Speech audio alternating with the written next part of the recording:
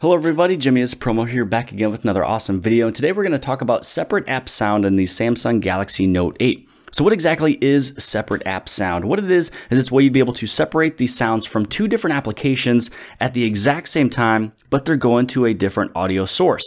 So what that means is let's say you are Bluetooth to a speaker in your house, or you're Bluetooth to the speakers inside your vehicle and you're listening to music.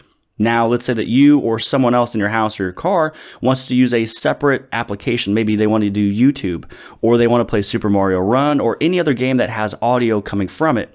This is a way that they would have the audio coming from their phone without interfering with the music playing on your Bluetooth speaker. So I'm going to show you how you'd be able to set this up. You pull down the notifications panel, and then you click on the settings icon. On the very top, you're going to see where it says the options for sounds. And then once you click on sounds, you go to the very bottom where it has the option for separate app sound. And then once you click on separate app sound, this is where you'd be able to turn this thing on. Now on the top, it'll give you a little bit of a demo with different icons and imagery, kind of showing a little bit of what we're about to do here in this video. There's also an explanation of exactly what is happening.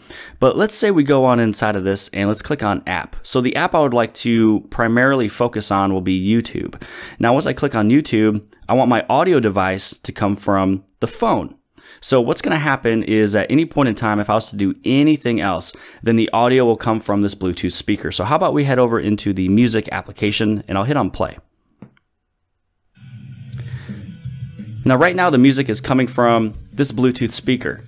Now let's say that I wanted to go on YouTube because there's a video I want to watch and it's the latest and greatest from jimmyispromo. So I'm going to hit on play, and what's going to happen here is that the audio is now actually coming from the speaker here on the phone, but it is not interfering with the Bluetooth in the car.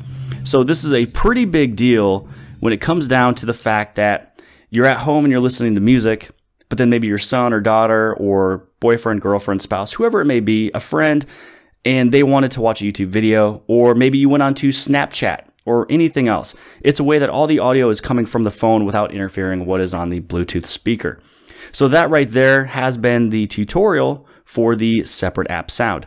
Now, if you would like to turn it off, just pull down the notifications panel. Right here, it has the option right here where it says separate app sound. If you were to pull down just a little bit more, this is where right from the notifications panel, you can actually just get it to turn off.